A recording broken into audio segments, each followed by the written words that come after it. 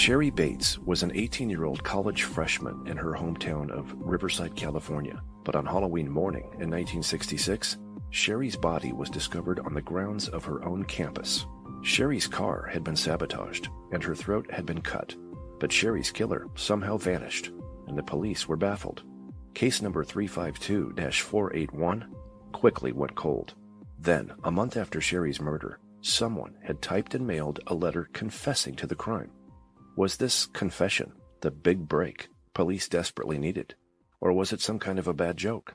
The anonymous confession letter was specifically intended for the Riverside Chief of Police, with an exact copy also sent to the local newspaper. At that time, the Chief of Police in Riverside was an experienced lawman named Kinkead. The unknown author wanted their confession to the police chief to be published in the newspaper for all to read. But Kinkead knew the confession could be a hoax, so he searched for proof that the author of the confession letter was truly Cheri's killer. As police chief, Kinkead had direct access to the evidence room that held the many clues collected by his detectives pertaining to the murder of Cheri Bates. And after reviewing that evidence, in Kinkead's expert opinion, there was no doubt the author of the confession letter was also the killer of Cheri Bates. This is from Kinkead's October 20th, 1969 letter to the sheriff of Napa County, California, Earl Randall. Quote, "There is no doubt that the person who typed the confession letter is our homicide suspect." Unquote. Kinkead's letter to Sheriff Randall had been prompted by California's notorious Zodiac killer, an apparently random killer on the other side of California who had recently struck again. This time, the Zodiac had surfaced at Lake Berryessa, a lake located in Sheriff Randall's jurisdiction. The Zodiac killer's attack at the lake resulted in the death of a 22-year-old college student named Cecelia Shepard. Police Chief Kinkead had noticed many similarities between the Zodiac's 1969 attack at the lake and Kinkead's own 1966 unsolved homicide of Cheri Bates. In both cases, the killer had used a knife, and in both cases, the killer had actually called the police to report his own crime. However, what interested Kinkead the most is at the time of their murders, both Cheri and Cecelia were attending college in Riverside, California. Coincidence, or could Cheri Bates have been murdered by a serial killer who had since moved to a different part of the state? And to make matters even more urgent, the Zodiac was now threatening to target and kill school children, and Police Chief Kinkead knew that if the Zodiac killer had also been the murderer of Cheri Bates, Kinkead's own evidence room might hold the key to stopping the Zodiac once and for all. This original podcast is based on official police documentation and my exclusive interviews with law enforcement officials, as well as my interviews with the friends and family members of the victims. This podcast is also based on verified tips provided to me by the public going back 25 years, and based as well on my own unique research discoveries. Make sure and check below this podcast video for links to the full Bates confession letter, plus additional content you won't want to miss. About 15 years after the murder of Cheri Bates, history was rewritten.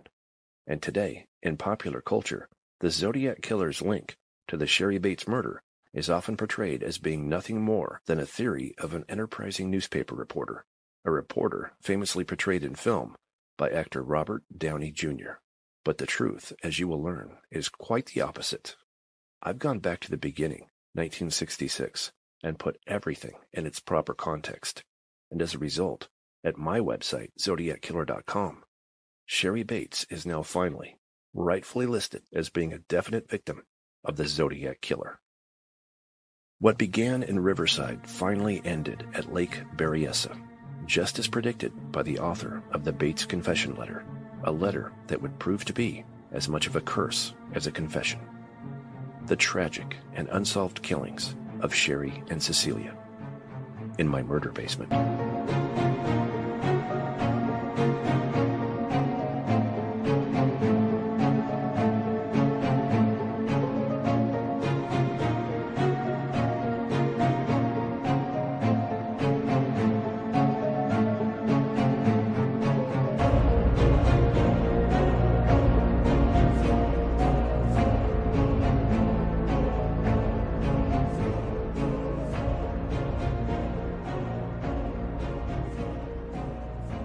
In March of 1910, Curly Kinkead was born on a farm in Oklahoma.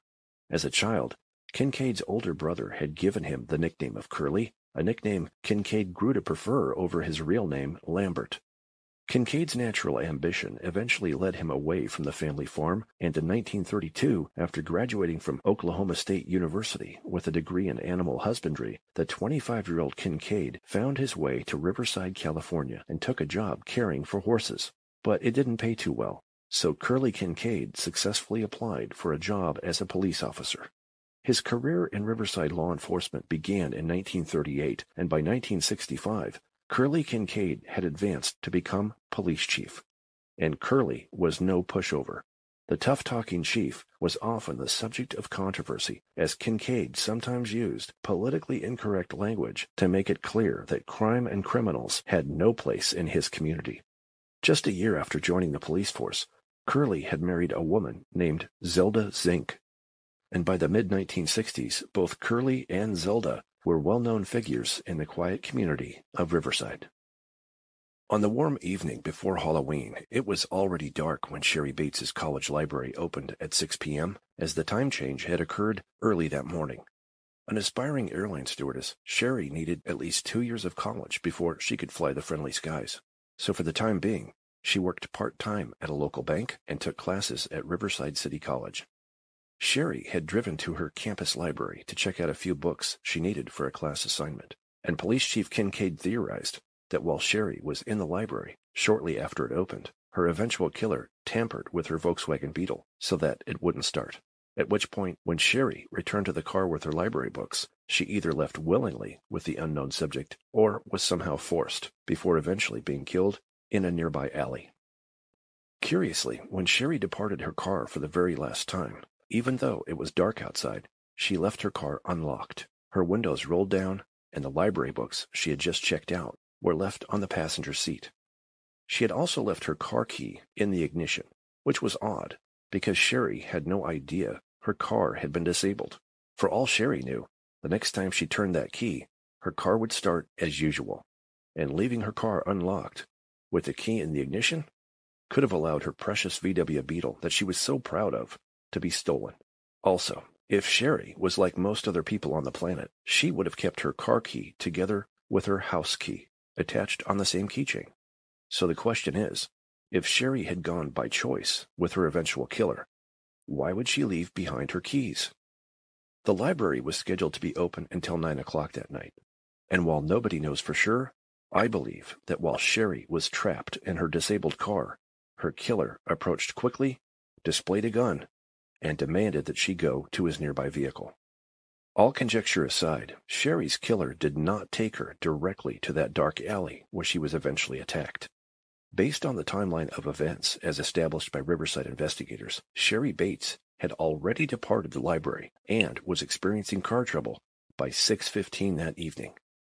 6:15 p.m. was estimated to be the beginning of her ordeal. But according to the autopsy report that I obtained, Cheri wasn't dead until 3 to 6 hours after she left the library. What in the hell did her killer do with Cheri Bates for up to 6 hours before finally cutting her throat, killing her almost instantly? Cheri was left dead in a dark alley not far from her Volkswagen, face down in the dirt. That's bad enough, but based on the police timeline and autopsy report, the possibility exists that someone intended to keep Cheri captive long enough to kill her after midnight and the official start of Halloween. Which makes me wonder if Cheri Bates had been used as some kind of a bizarre sacrifice.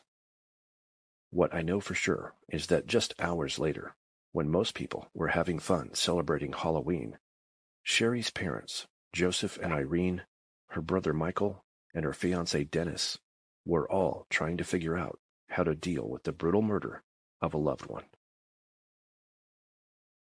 At the time of Police Chief Kinkead's letter to Sheriff Randall, mentioned earlier in this podcast, police in the entire Bay Area of San Francisco were very busy. It was late October 1969, and throughout the San Francisco Bay Area, the many crimes of the Zodiac killer had the police simply overwhelmed with investigative work, so much so that it took just over a full year for Bay Area Zodiac detectives to travel south to Riverside and meet with those detectives handling Riverside's first ever unsolved homicide, the murder of Cheri Bates. But once in Riverside, on November 18, 1970, each police jurisdiction involved in that task force exchanged evidence and other information and jointly reached the same conclusion, that Cheri Bates was definitely a victim of the Zodiac killer, murdered in Riverside, California, more than 2 years before what was thought to be the Zodiac's first attack. The Riverside Task Force meeting was prompted by a handwriting match made just 2 days earlier by expert document examiner Sherwood Morrill. The Zodiac killer was known to mail handwritten letters confessing to his own crimes, and nobody was more familiar with the Zodiac's unique handwriting than Sherwood Morrill. Curiously, 5 months after the typewritten Bates confession letters were sent, someone had also anonymously mailed handwritten letters, taking credit for the Cheri Bates killing and promising more victims. And after intense scrutiny, it was concluded by Sherwood Morrill that those handwritten Bates letters had definitely been written by the man who is now known as the Zodiac Killer. From that point forward, the California State Department of Justice kept the entire task force updated on the progress made by each police jurisdiction involved in the hunt. With the Zodiac Killer's crimes now spanning all of California, the State Department of Justice created a top-secret report titled Zodiac Homicides. The report contained information about the confirmed Zodiac cases and was distributed to police departments throughout California. And that report included case number 352-481. The Cheri Bates murder now officially fell under the umbrella of the confirmed Zodiac crimes.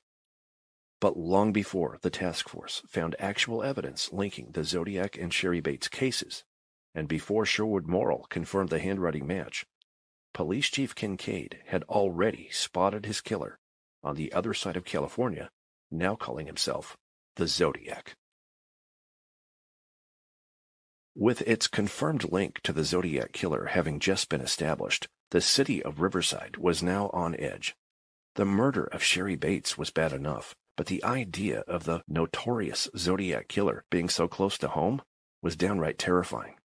The man who called himself the Zodiac was straight out of a scary movie, an evil criminal genius who not only committed multiple murders, sometimes while wearing a horrifying costume, but who also reported his own killings by calling the police and offering detailed confessions to those crimes in many handwritten letters to authorities, taunting letters that included his personal symbol, a circle over a cross resembling a gun sight.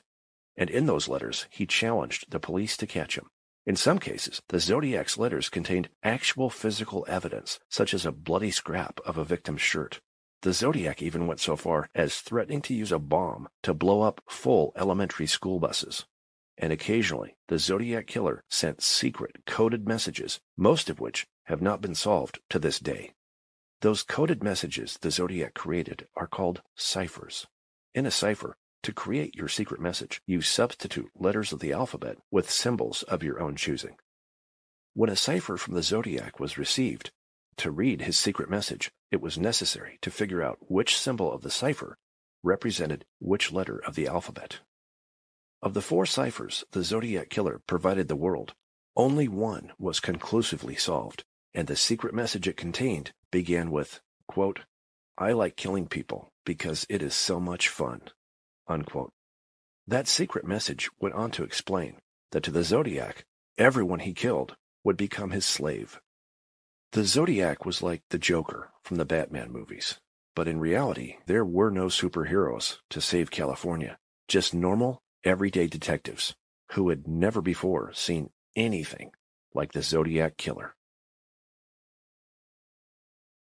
Behind the scenes, within the Riverside Police, there was no doubt Zodiac was their man, having killed in Riverside before inventing the Zodiac persona. However, in interviews with the local media, officials from the Riverside Police Department portrayed skepticism, assuring the public that Zodiac might have simply lied when he took credit for the Cheri Bates murder. By acting skeptical, the Riverside Police were actually emulating a strategy used earlier by Bay Area detectives. Back in July 1969, when the Zodiac killer first began collecting his slaves in the San Francisco Bay Area, His attacks were followed by letters confessing to his crimes. Law enforcement officials knew the more letters they received from the Zodiac, the more evidence they would have to possibly catch him. So the police went public, saying they weren't convinced the letter writer was actually their killer. It was a strategy that resulted in the Zodiac killer sending additional letters and providing additional proof that he really was their man. And that ploy of skepticism eventually paid off again, this time for Riverside police, as the Zodiac soon wrote a letter to the nearby Los Angeles Times newspaper, a letter acknowledging his murder of Cheri Bates in Riverside and claiming that he had taken even more victims in that area of California. And maybe the Zodiac killer was telling the truth, because on the night of November 22, 1966, just a few weeks after Cheri Bates was killed, another young Riverside woman was walking on her college campus, heading to the library, when a stocky white man pulled up in his car and offered her a ride. The incident began at almost the exact time of evening as the Cheri Bates encounter the previous month, and the driver of the car even made reference to Cheri, saying, "You heard about that girl at City College, right?" When the young woman still refused a ride, the man said, "I'm not Jack the Ripper." The encounter escalated into a kidnapping and assault situation. The young woman eventually escaped the car. The driver got away, and according to Riverside police, that driver might also have been the killer of Cheri Bates. Allow me to briefly jump ahead. In the 1980s, there was a massive change within the Riverside Police Department, a change that saw the department entirely abandon the Zodiac killed Cheri Bates conclusion and replace it with the theory that Cheri had been killed by someone from her graduating class in high school. That massive departmental change was the direct result of Detective Bud Kelly taking over the Bates investigation. At the time Cheri Bates was murdered, Bud Kelly was a Riverside patrolman, not a detective, and Bud Kelly played no meaningful part in the original murder investigation. Eventually, in the early 1980s, after becoming a detective and inheriting the Cheri Bates case, Bud Kelly became fixated on the suspect I'll refer to as Bob Barnett. Barnett and Cheri had attended high school together at Ramona High, and Barnett was just one of many male students who got a close, hard look by police, only to be ruled out as Cheri's killer. Sadly, by the time Bud Kelly took over the Cheri Bates case, Police Chief Kinkead and the other original investigators had retired. There was nobody to pull the reins in on Bud Kelly, who used the Cheri Bates case to suit his own agenda. Meanwhile, on the other side of California, a cartoonist for a San Francisco newspaper was writing a book about the Zodiac killer, and his book preparation occurred during the very time that Bud Kelly was telling everyone who would listen that Zodiac had definitely not been the killer of Cheri Bates. Unfortunately, Bud Kelly influenced the cartoonist, and when the book was finally published, Cheri Bates was not included as an established victim of the Zodiac killer. Over time, the case that Bud Kelly had built against Bob Barnett as being the killer of Cheri Bates was rejected by Riverside prosecutors on at least 2 occasions, and eventually DNA testing cleared Bob Barnett. But still, Bud Kelly's unprofessional bias succeeded in influencing younger Riverside detectives, convincing them that Bob Barnett was the killer. Case closed. And it wasn't long before Bud Kelly retired and one of those younger detectives took over the Cheri Bates case. By the year 2000, it was Detective Steve Shumway who was in charge of the unsolved Cheri Bates homicide. Shumway was very familiar with my website, zodiackiller.com, and I had many detailed conversations with Detective Shumway. During one of those conversations, in May of 2000, Shumway dropped a bombshell directly on my head. Cheri Bates, he told me, had been stabbed 42 times. Every report I'd ever read indicated Cheri had suffered far fewer than 42 stab wounds. But Shumway was adamant. He told me, "Tom, Cheri Bates was stabbed 42 times, and you can quote me." On May 4th, 2000, I published that quote at zodiackiller.com, and the result was tremendous controversy. Detective Shumway's claim of 42 stab wounds greatly contradicted Cheri's autopsy report that I had just recently acquired, and Shumway suddenly became strangely silent, offering no explanation for the vast discrepancy between his claim and what Cheri's autopsy report clearly showed. I was left with no choice but to conclude the Riverside detective now in charge of the Cheri Bates case hadn't even read her autopsy report. On TV, cold case detectives always start fresh, from scratch. They consult the murder book and look under every rock for clues missed by the previous detectives. But all too often, in reality, all those detectives know about their own cold case is misinformation they read on the internet. As for Bud Kelly, in the year 2011, Kelly pled guilty to 9 felony counts of child molestation and was sentenced to 24 years in prison. Bud Kelly is now 82 years old and will likely die behind bars. Meanwhile, Kelly's pet suspect, the man I referred to as Bob Barnett, recently retired to the Big Island of Hawaii. In the 1960s, Cheri Bates' family had next-door neighbors that included a 13-year-old girl named Susan. From Susan's bedroom window, she had a clear view of the Bates' kitchen window. And what Susan remembers most is how Joseph Bates, the dad, would make silly faces at her while he was doing the dishes next door. Joseph was born in New York, and when he bought the Riverside home back in 1951, he still had that Brooklyn accent. It was once a full house, occupied by Cheri, her brother Michael, and their parents, Joseph and Irene. The address, 4195 Via San Jose. The Bates family occupied the home in some capacity for the next 21 years until Joseph finally sold it in 1972. 30 years later, in 2002, I was invited inside that home where Cheri Bates had once lived. Cheri's old bedroom was tiny, and I couldn't help but notice how easy it would have been for someone to spy on her, perhaps from busy California Avenue, which was just yards away from her bedroom window. In doing so, that someone could have become very familiar with Cheri's entire family. Maybe that's why the Zodiac killer eventually wrote one of them a letter. On April 30th, 1967, exactly 6 months after Cheri Bates was murdered, the Zodiac killer sent a letter to Cheri's father, Joseph. To Joseph Bates, the Zodiac wrote, "She had to die. There will be more." And sadly, the Zodiac's promise quickly came true when Cheri Bates' mother, Irene, was poisoned with strychnine.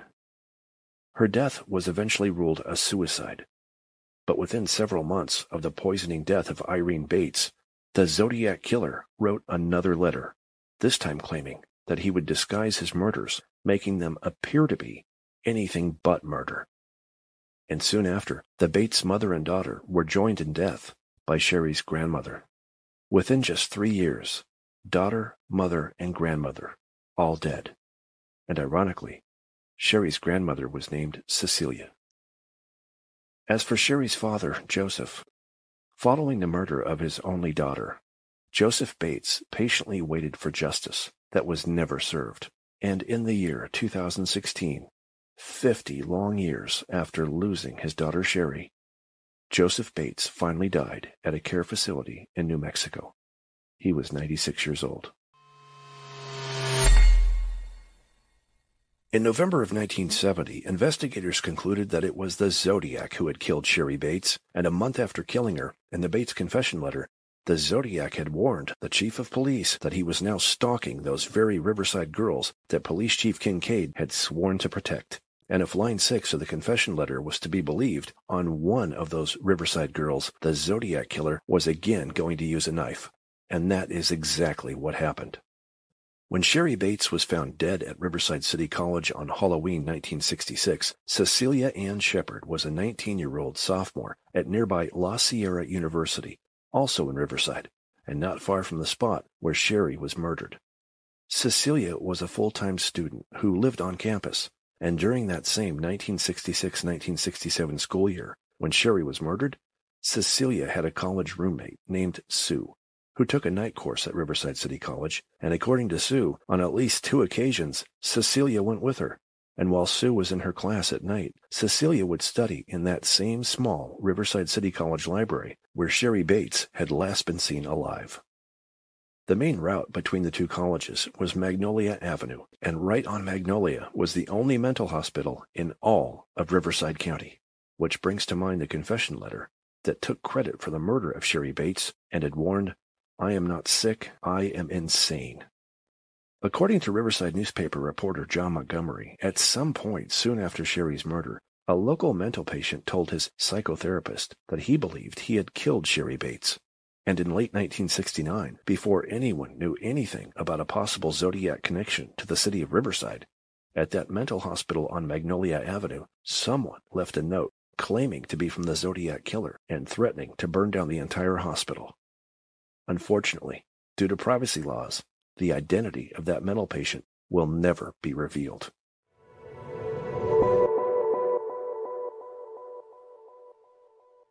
The unsolved murder of Cheri Bates lived inside Police Chief Kinkead, even after he finally retired in 1972.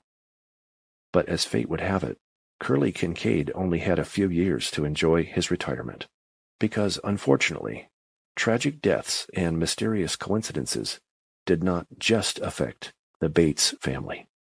The curse of the confession also reached Police Chief Kinkead. For on November 29th, 1976, the exact 10-year anniversary to the day of when he first received his Bates confession letter, Lambert Thomas Kinkead Jr. suddenly died in Long Beach, California. He was buried near Cheri Bates at Crestlawn Memorial Park in Riverside. Curly was just 66 years old.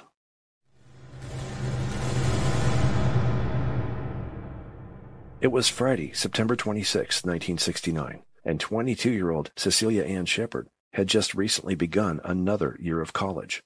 Already a graduate of La Sierra University as well as Pacific Union College, or PUC, Cecelia was now a fifth-year music major at UC Riverside in Riverside, California. It was a busy Friday morning as Cecelia and her friend Delora were leaving on a road trip, a long drive north from the Riverside area to spend a couple of days back in the Bay Area of San Francisco, where Cecelia had graduated college a few months earlier. The plan was to retrieve the last of Cecelia's belongings from her alma mater, PUC, which was not far from Lake Berryessa, and then to return to the Riverside area for good on Sunday, September 28th. But Cecelia never made it back home.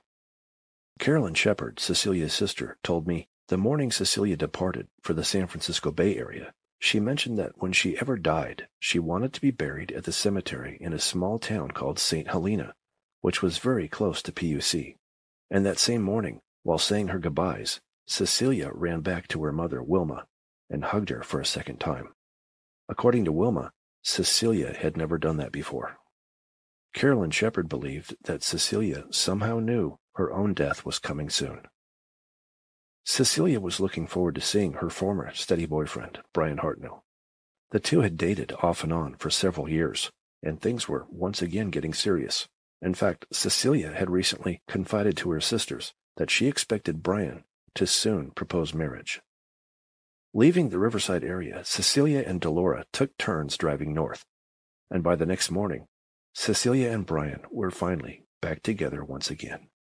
It was Saturday, September 27th.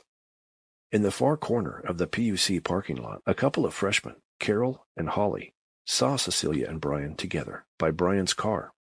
The foursome knew each other. In fact, Carol was dating one of Bryan's previous college roommates.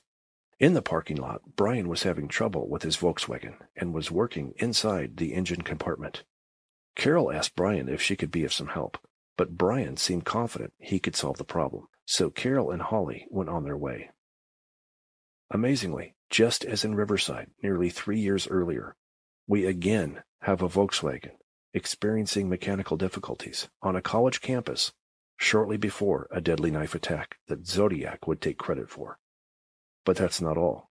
According to Cecelia's good friend Lori, that same morning in that same parking lot, the car that Cecelia had driven north in with Delora had issues with its battery, and Bryan had to go to great lengths to get it to run. The day Cecelia was attacked, both cars associated with her had mechanical issues. Did someone tamper with those vehicles, perhaps as he did with Cheri Bates's Volkswagen Beetle back in Riverside? Unfortunately, Bryan's car eventually started, and he and Cecelia went on their way. And at Lake Berryessa later that day, after completing his knife attack, the Zodiac killer targeted Cecelia's passenger door to leave his symbol. Somehow, Bryan Hartnell survived the attack. But just as the Bates confession letter had promised 3 years earlier, another Riverside girl had been murdered. And just as promised, it was with a knife. About a week later, Cecelia Shepard was buried at that cemetery in St. Helena. And right around the time the Zodiac finally admitted to killing Cheri Bates, someone went to Cecelia Shepard's former church near Riverside and signed the name Zodiac in the guest book. Though he was also attacked by the Zodiac killer, Hartnell was able to answer questions from detectives. According to Bryan, he and Cecelia were on a picnic blanket, alone near the shore at the isolated lake, when Cecelia saw a stranger approaching them. When Bryan finally got a look at him, the strange man was wearing a bizarre costume. Artistic recreations of that costume resembled an executioner's hood with a butcher's apron. On the chest area of the black costume, a circle over a cross. The man in the costume was holding a gun and claimed to be an escaped convict who needed to steal Bryan's car in order to reach Mexico. The man with the gun had brought with him bindings, and he demanded that Bryan and Cecelia be tied up. To Bryan, the voice of the Zodiac killer definitely made an impact. Here is an actual quote from Bryan Hartnell's hospital interview with police a day after the attack and discussing the voice of the man behind the mask. Quote, "His voice I can remember almost like I'd heard it before." Unquote. You can read the entire interview at my website, zodiackiller.com. But the fact that Zodiac's voice actually seemed familiar to victim Bryan Hartnell is perhaps the most significant and overlooked detail in the entire Zodiac case, especially from the perspective that Cecelia Shepard had been targeted just like Cheri Bates. Bryan and Cecelia had known each other for years, and at times they were much more than just friends. Could the Zodiac killer's seemingly familiar voice have been the result of his lurking somewhere on the fringe of Cecelia's life and therefore somewhat familiar to Bryan? From that hospital interview, here's what Bryan Hartnell said about the demeanor of the Zodiac killer, specifically when the Zodiac touched Cecelia Shepard. Zodiac became, quote, very, very nervous. His hands were shaking, unquote. When the Zodiac killer was done stabbing, believing both victims were dead, the Zodiac simply walked away. But before leaving the lake area, Zodiac wrote his symbol on the passenger door of Bryan's Volkswagen. 70 minutes later, the Zodiac killer called the Napa Police Department and spoke to Officer David Slate. Zodiac's voice was so quiet that Slate described it as barely audible. First, Zodiac was shaking. Then he was barely audible. A far cry from the confident and taunting killer who spoke over the phone to police dispatcher Nancy Slover following a gun attack just a few months earlier. And in that Napa phone call to Officer Slate, Zodiac seemed to make it clear that his focus had been on just one of those lake victims. The Zodiac actually had to correct himself, first reporting just one murder at the lake before remembering there had actually been 2 victims. Cecelia Shepard had already chosen the place where she would be buried, and by going to Lake Berryessa that day, Cecelia also chose the place that killed her.